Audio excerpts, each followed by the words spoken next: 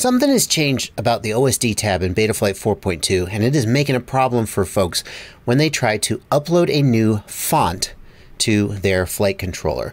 Let me plug this guy in here. I'll show you what I mean.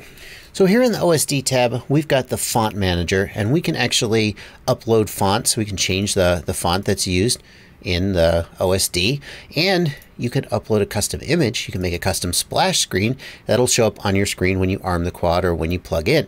And that's all well and good, but most people who are trying to upload a new font are trying to fix the problem where you have a screen full of V's. A screen full of V's means that your font got corrupted, and the way to fix it is to upload the new font.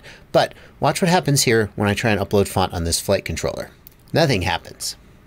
Now, in the past, I would have said that the problem is that you have to plug a battery in order to upload the font. And that is true, and that's always been true. But I'm going to tell you, I tried that and it still didn't work. And that is the focus of this video. Now, I just unplugged my flight controller from USB because the change that Betaflight 4.2 made is that at the moment that you plug in the flight controller, it tries to detect whether there is an OSD chip present. And if the OSD chip is not present, then it permanently disables the OSD forever. Joshua from the future here. If by forever you mean until the next time you power cycle the flight controller, yeah, it disables the OSD forever. It doesn't disable it forever. Please don't freak out and think that you're going to somehow permanently, literally permanently break your OSD. It just turns it off until you power cycle it. So in order to make this work, then what you need to do is first plug in a battery.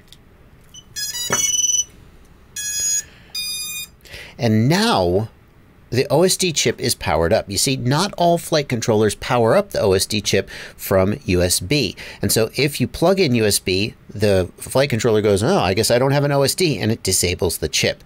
Now that the OSD chip is powered up, I can now plug in USB, go to the font manager, select my custom image, and upload the font, and it works. If you are trying to upload fonts in Betaflight 4.2 and either the upload font button is grayed out, or when you go to upload font, nothing happens, plug in an XT60, then plug in USB, and then it will work.